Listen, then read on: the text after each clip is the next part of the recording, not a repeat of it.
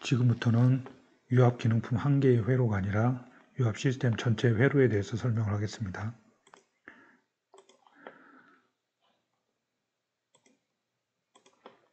보시면 펌프에서 뿜어나온 유량이 쭉 흘러나와서 탱크까지 쭉 직접 연결이 되어 있습니다.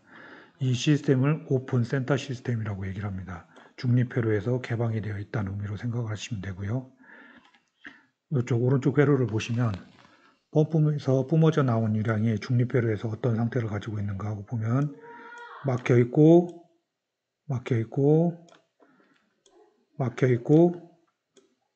막혀 있습니다. 따라서 중립 상태에서 클로스된 형태를 유지하고 있습니다. 이 시스템을 클로즈드 센터라고 얘기를 합니다. 오픈 센터의 경우는 펌프가 아무리 유량을 계속 뿜어낸다고 하더라도 중립 상태에서 탱크로 빠지기 때문에 시스템상에 전혀 문제가 되지 않습니다. 하지만 클로스드 센터 시스템에서 만약에 이 고정형 일정 유량 펌프를 사용을 하게 된다 그러면 유량이 계속 들어오기 때문에 어느 라인인가가 문제 터지게 됩니다. 따라서 클로즈드 센터 시스템에는 이 고정형 펌프를 사용하지 않고 가변형 펌프를 사용을 합니다. 따라서 지금처럼 이렇게 중립 상태에서는 이 로드 센싱 라인에 압이 들어오지 않기 때문에 스프링에 의해서 사판을 조절하는 스프링에 의해서 펌프가 사판이 중립 형태로 돌아가게 되면서 유량을 뿜어내지 않고 시스템을 안전하게 보호하는 회로가 됩니다.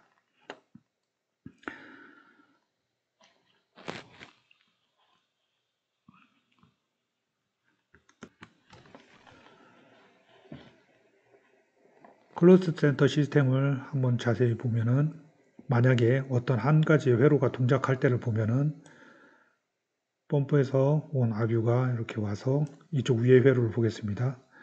공급이 된다고 하면 이렇게 공급이 되겠죠. 그래서 A라인으로 갈 것이고 B라인은 T라인 쪽으로 돌아 나와서 이쪽 라인을 타고 탱크로 빠질 겁니다. 하지만 여기서 주의할 것은, 자세히 봐야 될 것은 A라인으로 압유가 공급이 되면서 그 라인이 셔틀 밸브를 타고 이 가운데 회로로 빠져나옵니다. 셔틀 밸브를 타고 가운데 회로로 빠져나와서 이렇게 와서 사판을 제어하는 실린더 쪽으로 가서 스프링 힘과 서로 비교가 돼서 이 사판을 밀어주게 됩니다. 따라서 필요한 유량만큼 사판을 밀어주고 필요한 유량만큼 라인에 유량을 공급하는 회로가 되고, 만약에 밸브를 동작시키지 않거나 이 압이 충분하게 차게 되면 로드 센싱 압력에 의해서 이 라인이 펌프가 사판이 중립으로 돌아가는 형태로 작동하게 됩니다.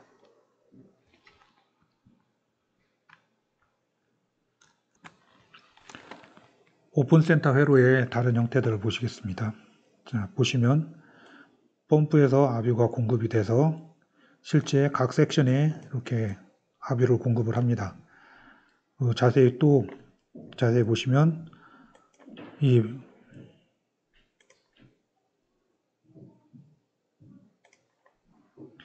이쪽 라인을 통해서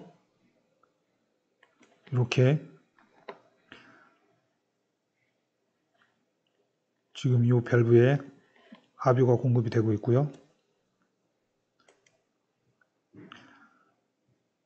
좀 전에 말씀드렸던 바와 같이 로드 센싱 라인에 각 섹션이 작동을 하게 되면 로드 센싱 라인에서 시그널이 들어오게 됩니다. 그래서 시그널이 들어온 거는 이쪽으로 와서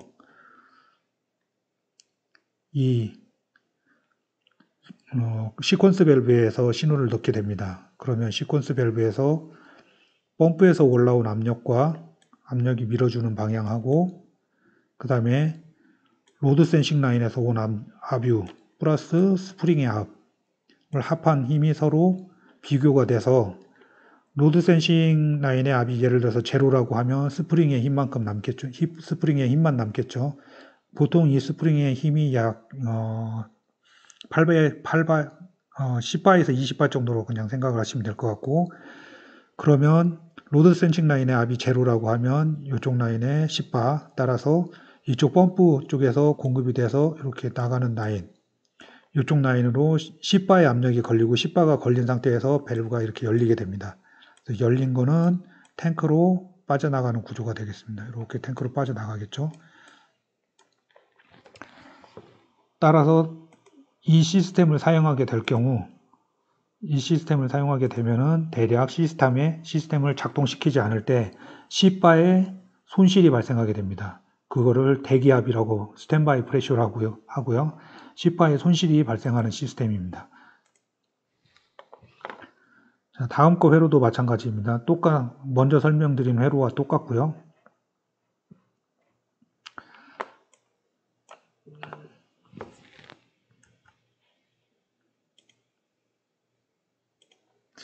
펌프에서 뿜어져 나오는 오일이 각 섹션에 공급을 하고 로드 센싱 라인에 3웨이 컴펜세이터라고 하는데 3웨이 컴펜세이터에 작용을 하고 로드 센싱 시그널이 들어옵니다. 로드 센싱 시그널이 들어와서 컴펜세이터에 들어오는데 아까하고 동일한 회로로 작동을 합니다. 단지 아까하고 다른 회로는 뭐냐면 아까하고 다른 거는 아까는 오리피스만 있었는데 이번에는 오리피스의 형태가 다릅니다. 먼저 번 회로에서 제가 설명드린 바가 있습니다. 이것도 체크밸브고 이것도 체크밸브입니다. 하지만 이 체크밸브에는 스프링이 기호가 없는 걸로 표시가 되어 있고 이 체크밸브에는 스프링이 있는 걸로 표현이 되어 있습니다. 실제로 스프링이 없을 수도 있겠지만 스프링이 있다라고 생각을 하시는 게 더 낫고요. 이쪽에 스프링 기호를 표시하는 이쪽 체크밸브의 스프링 힘이 스프링을 표시를 해놓은 이쪽보다 훨씬 스프링이 작은 걸로 인식을 하면 되겠습니다. 따라서 한번 생각을 해보겠습니다. 실제 라인에서의 신호, 로드 센싱 시그널은 일정한 압력으로 들어올 수도 있겠지만 압이 계속 올랐다가 빠졌다가 할 수도 있습니다. 어쨌거나 로드 센싱 시그널이 3웨이 컴펜세이터로 들어오는 경우로 동작하는 걸 보면 일단 오리피스가 목을 잡고 있기 때문에 전 유량이 쉽게 들어오지는 못합니다. 그러면 쉽게 갈 수 있는 어느 라인인가를 찾게 될 거고 이쪽 방향으로 가려면 체크밸브에 막혀서 못 갑니다. 따라서 이쪽 방향으로 체크밸브를 밀고 이렇게 우회를 해서 이렇게 들어오겠죠. 그리고 오리피스를 통해서 들어오게 됩니다. 만약에 라인상에 압이 빠지게 되면 이쪽을 밀고 있던 회로는 다시 이렇게 해서 이 체크밸브를 통해서 빠져나오게 됩니다. 근데 보시면 이쪽에 체크밸브가 세팅된 압이 이쪽보다 높기 때문에 들어올 때는 조금 더 부하를 받고 오리피스를 타고 들어온다고 보시면 되겠고 빠져나갈 때는 들어오는 것보다 훨씬 더 쉽게 빠져나갑니다. 그래서 똑같은 요 라인에서의 압을 측정을 해본다고 하면 그래프가 이쪽 라인에서 측정을 한다고 치면 들어오는 거는 서서히 올라가게 되겠죠. 그럼 그래프가 이렇게 되고 빠져나가는 거는 빨리 빠져나가니까 이런 식의 그래프를 그리게 됩니다. 자, 그 옆에 거 회로를 보겠습니다. 자, 이쪽 거 회로를 보시면 마찬가지로 동일한 회로이고요. 그 다음에 시그널을 어떻게 바뀌는지를 보시겠습니다. 이 포인트에서 확인한다고 치면은 자, 로드 센싱 시그널이 들어올 때는 이쪽 방향으로 들어오겠죠. 그리고 빠져나갈 때는 이쪽 방향으로 빠져나갑니다. 따라서 들어올 때는 스프링이 작으니까 압력이 빨리 찰 것이고 나갈 때는 서서히 빨리 차고 서서히 이런 식의 그래프가 형성이 됩니다. 왜 이런 형태의 밸브들을 사용을 하느냐면 이렇게 오리피스만을 써서 로드 센싱에서 들어온 신호를 어느 정도 조절을 해서 공급을 하게 됐을 때 이쪽에서 유량이 많이 들어오거나 적게 들어오거나 거의 일정한 파형을 어느 정도 이쪽에서 실제 로드 센싱 압력이 이렇게 막 튀더라도 오리피스를 통하게 되면 이 신호가 좀 죽어서 이런 식으로 변하게 됩니다. 그래프를 좀 잘못 그렸는데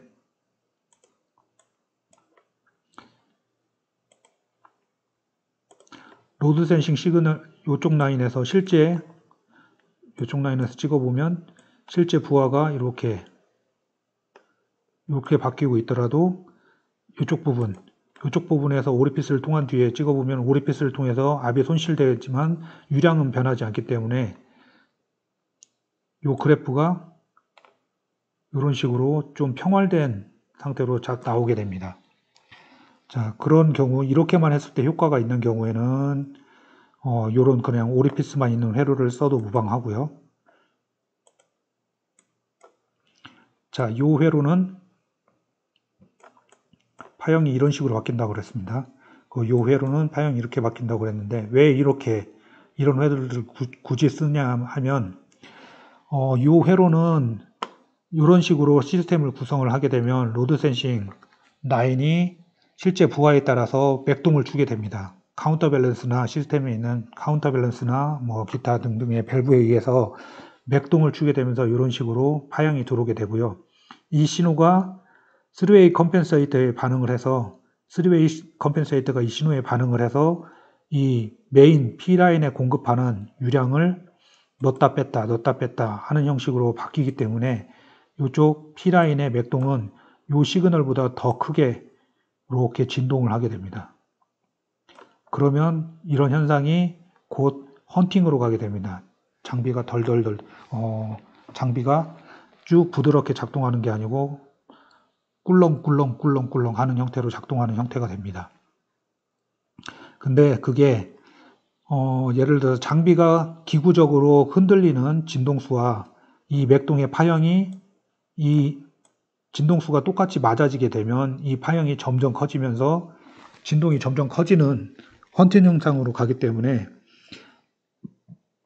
장비가 흔들리는 현상과 이 실제 파형의 맥동을 다르게 만들어줘야 될 필요가 있습니다. 따라서 이런 식으로 타이밍을 다르게 만들어주기 위한 회로로 이런 회로를 쓰게 되는 겁니다. 그래서 요 회로가 더 나은 회로다, 요 회로가 더 나은 회로다라고는 말할 수 없습니다. 자기 장비의 고유 진동수라고 서로 공진현상이 안 나도록 서로 주파수가 벗어날 수 서로 엇갈려 나가게 할 수 있는 회로로 선택해서 조합을 맞춰서 사용한다고 보시면 되겠습니다. 자, 클로스드 센터 회로입니다. 클로스드 센터는 펌프에서 뿜어져 나온 오량이 각 섹션에 공급이 되고 보시면 똑같은 밸브인데 이쪽 3웨이 컴펜세이터 쪽이 3웨이 컴펜세이터가 없습니다. 요거는 3웨이 컴펜세이터가 아니고 로드 센싱 시그널을 그냥 바로 드레인 시켜서 언로딩 시켜주는 밸브입니다. 앞에 오픈 센터에서도 요 밸브는 언로딩 시켜주는 밸브고 요거는 전체 릴리프 밸브입니다. 전체 압을 결정해주는 릴리프 밸브입니다.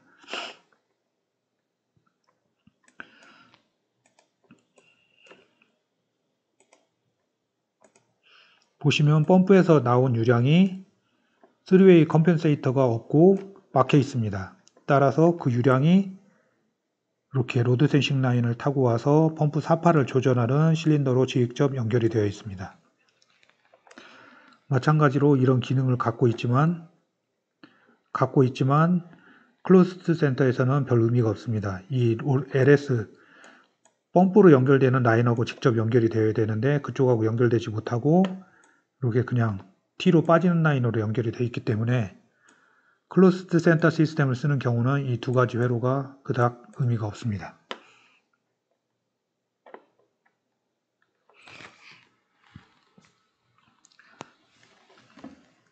방금은 중립 회로에서 어떤 회로를 가지냐를 따라서 오픈 센터, 클로즈 센터를 얘기를 했고요. 이제는 또 다른 개념으로 회로를 얘기를 해보겠습니다. 회로를 어떤 방식으로 제어를 할 거냐에 따라서 오픈 루프와 클로스드 루프라고 얘기를 합니다. 자, 보통 많이 쓰이는 것은 오픈 루프에서는 오픈 센터 컨트롤, 방금 전에 설명드렸던 거, 그 다음에 LS 컨트롤, 클로스드 센터 시스템, 로드 센싱 시스템이 되겠습니다. 그리고 플로우 쉐어링 컨트롤, 플로우 쉐어링 컨트롤이라고 하는 거는 컴펜세이터 이 로드 센싱 시스템하고 동등한 유사한 개념인데 동등한 레벨이라고 보시면 되는데 로드 센싱 컨트롤이 프리 컴펜세이터 시스템이라고 부르고 플로우 쉐어링 컨트롤은 포스트 컴펜세이터 시스템이라고 부릅니다. 그 다음에 펌프 컨트롤 이런 식으로 오픈 루프는 시스템을 나눠서 또 얘기할 수 있고요. 그 다음에 오픈루프와 상대되는 개념으로 클로스루프 서킷 시스템이 있습니다. 자, 근본적으로 가장 큰 윗 타이틀로 오픈 루프 시스템은 뭐고 클로스드 루프 시스템은 뭐냐.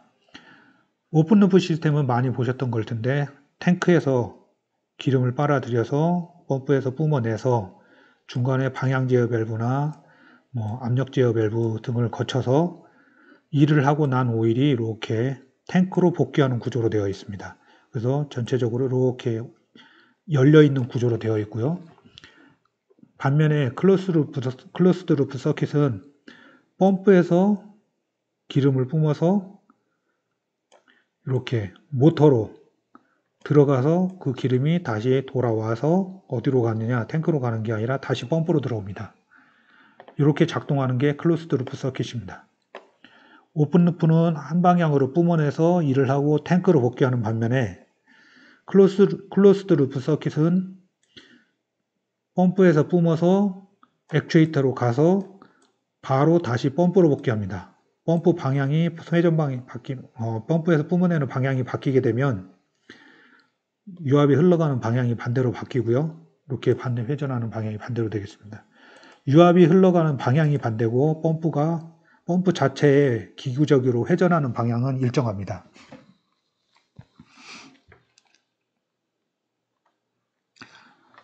자, 클로스드 센터 시스템, 아까 먼저 오픈 서킷에서 클로스드 센터 시스템에 대해서 설명을 했습니다.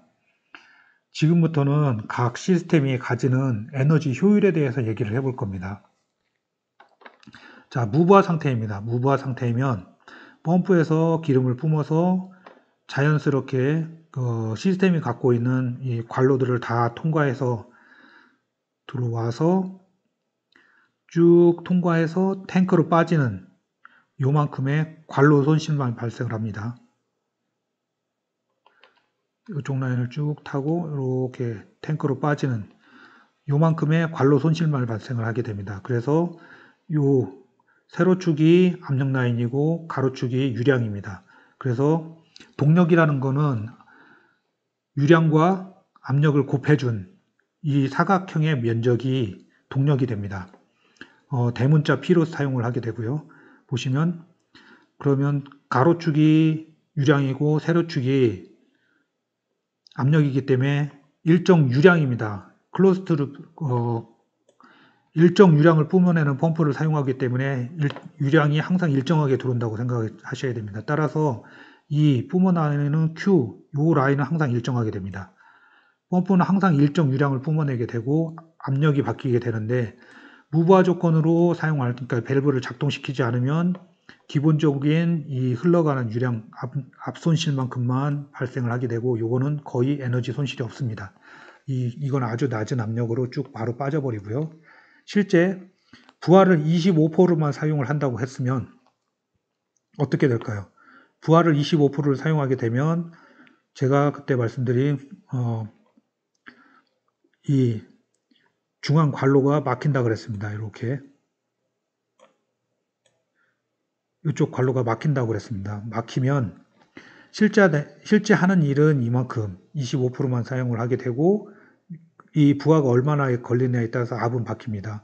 그리고 일정 유량을 뿜어내기 때문에 유량은 이만큼 무조건 공급이 되는 거고 나머지 유량이 이 릴리프 밸브를 통해서 빠져나가거나 아니면 이쪽 라인이 완전히 막히거나 완전히 안 막힐 수도 있습니다. 이 라인을 통해서 일부 유량이 빠져나가는데 상당히 이 라인이 이미 많이 좁혀지기 때문에 배압을 받으면서 빠져나갑니다. 그게 이렇게 이게 릴리프 세팅 압력이 되고 P에 릴리프 세팅 압이 됩니다. 릴리프 세팅 압만큼 값이 올라간 요 전체 구간이 손실이 발생이 되게 됩니다. 때로는 여러 가지 조건으로 압이 이만큼 걸릴 때도 있고 끝까지 다 걸릴 때도 있고 릴리프만큼 다 걸릴 때도 있고 적게 걸릴 때도 있는데 이런 식으로 계속 조건은 바뀌게 됩니다. 최악의 조건은 부하를 조금 걸어서 사용하게 되는 경우가 손실이 가장 커지는 조건이고 거의 밸브를 끝까지 다 열어서 100%로 쭉 쓰는 경우에는 손실이 거의 없기 때문에 아주 좋은 시스템이 됩니다. 그래서 내가 평소에 이 밸브를 시스템을 동작시키는데 거의 레버를 끝까지 다 제껴서 작동하는 타입의 밸브 시스템이다 그러면 일정 유량 시스템의 효율이 상당히 좋습니다. 하지만 복동작을 여러 개를 하고 밸브를 조금씩만 열어서 작동을 시켜야 된다. 그러면 이런 조건으로 가기 때문에 손실이 굉장히 많아지는 시스템이 됩니다. 자, 다음엔 가변버프를 적용하는 경우입니다. 가변버프를 적용을 하기 때문에 공급되는 유량이 바뀝니다. 그래서 따라서 이 가로축이 바뀌는 거고요. 시스템에 따라서 요 축이 바뀝니다. 근데 조건을 보시면 무부하로 치면 부하가 없기 때문에 유량은 일정하게 공급이 되고 P는 뭐냐면 내부의 이 차압만큼 세팅된 이 차압이 예를 들어서 200바로 세팅이 되어 있다고 하면 200바가 찰 때까지 압은 무조건 발생이 되게 됩니다. 그래서 일정 압력을 발생시키는 시스템이기 때문에 일정 압력이 찰 때까지 유량은 무조건 공급이 됩니다. 차고 그러고 나면 더 이상 유량을 뿜어내지 않기 때문에 이런 형태가 됩니다. 자, 그 다음에 25%를 쓰게 됩니다. 그러면 25%에 해당되는 유량만큼 공급이 되고요. 그 다음에 그 실제 부하만큼 압은 걸리게 되고 대신에 이 사판을 제로로 돌리기 위한 압은 무조건 발생이 돼야 되기 때문에 이만큼은 손실로 발생하게 됩니다. 자, 계속 부하가 바뀌는 경우 이렇게 작동을 하겠죠.